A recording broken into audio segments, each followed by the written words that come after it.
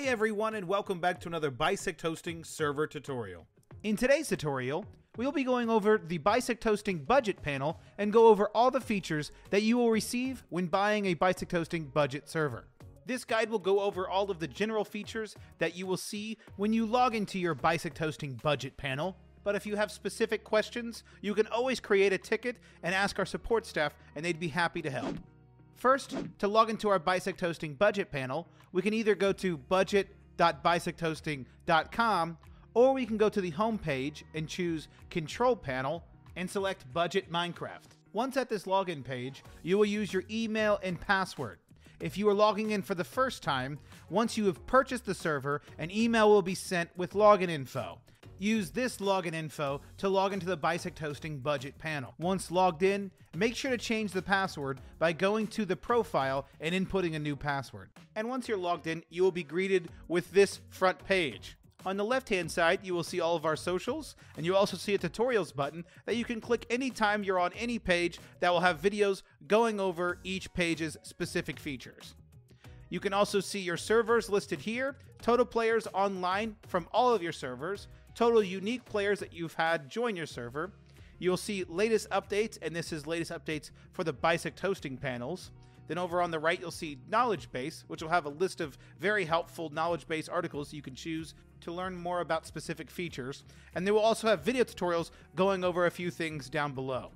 On any page, you will see this up here, which you can switch from dark mode to light mode. You can log out, and you can also create a support ticket up here that will allow you to speak directly with one of our support staff. For now, we're just going to jump into one of our servers. Here you will see on the home page various different things.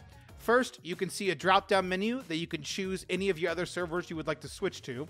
Next, you will see where it says start, stop, restart, or kill. These are pretty self-explanatory, but killing the server might cause problems. Only do this if you need to stop the server abruptly for whatever reason. Where it says currently installed, you will see which jar you have installed on your server. On the mod pack menu, this is where you can easily change your mod pack through this jar menu. This feature is only available if you either have the advanced support add-on with your budget panel or if you are using the BisectHosting Premium Minecraft server that comes included. If you would like to add this so you can easily switch between jars on your server, you can easily go to the billing panel and add the advanced support add-on to do so. Here, you'll see Instance Manager. This is where you can have different instances on your server so you can be running separate jars at any separate time. This is great for any time you might want to switch the jar that you're currently using with friends, but you don't want to lose any of your current progress on the server that you are currently running. Below that is our Discord button. You can just click this Discord button. It'll automatically allow you to join our Discord. Below here is the name of your server. This is just the name for yourself. This doesn't change anything publicly. You can change this to whatever you would like so you know exactly what this server is for. Below the name is your server ID. This server ID will be used with any support that you might have, especially if you have multiple different servers. This will help the support staff member know exactly what server they need to help with. Below the server ID is the UDP network. This can be either disabled or enabled, depending on what you need for your server. We then get to player slots. Ours is set to 200. This is the hard cap of number of players that are allowed to join your server at any time. If my server reached 200 players and had 200 players on it, the 201st player that tries to connect will not be able to because there is a hard limit. This is good to make sure that you don't have too many players, which might cause lag on a Minecraft server. Next, we'll show the status of the server. Ours is online, and there are 0 players online right now. But if you had a server that was online and had multiple players, you will see that listed here. Below the status is the IP and port. Here you can copy this, and you can send this to your players so they can join the server.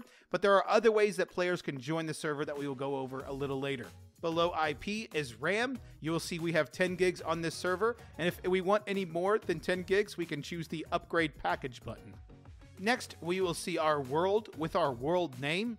If we change this world name, it will create a separate world on our server and will save the current world in another folder that you can have access to. Below here is the subdomain. Here you can put any name you would like and you can have that as your subdomain, and then you can change the drop-down menu to any server suffix. So for this one, you could put bisect.modded.fun. If you put that, someone could input the bisect.modded.fun subdomain into the IP when connecting to your server, and they can use that to connect instead of the IP import.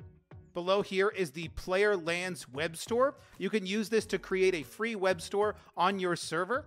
Lastly, if you scroll a little down and you don't have it installed, you'll see server stats, and you can choose which one to install it for depending on the jar you're running. And this will show you the server at a glance and how it's running at any given time. You can see it currently running here and see the RAM usage, the CPU usage, the ticks per second, loaded chunks, and loaded entities. If you make any changes on this page, make sure you choose the blue Save button to save any of your progress. From our home page, we can go to many different menus. We can also choose our File Manager tab, which will allow us to go into any of our files. It'll also allow us to select any files that we would like to delete, that we would like to move, that we would like to create new directories for. Anything that you want to do with your file system, you can do inside the File Manager. Next, we have the console. Here we will see the console being live with exactly what's going on in the server. This is a good place to be able to check what is happening on the server immediately. You can also type commands here for anything that you would like to do on the server. You can also use the start, stop, restart, and kill commands from this page, as well as clear the log and use it full screen so you can fully tell what's going on. If you scroll down further, again, you can also see the server stats on this page.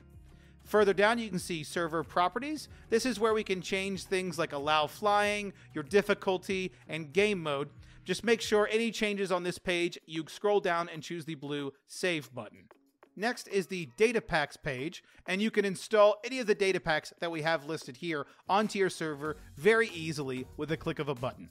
Next is the Backup Manager, which is a very important feature that we have for servers that allows us to restore or backup our servers from any point in time that we choose. This is very important for servers as you will want to back up often and save your work so players don't lose any progress. To configure a manual backup, you can choose one of the backup slots and hit the backup button. You can also hit the schedule button next to one of the backup slots, which you can use to schedule a backup every so often in a certain interval.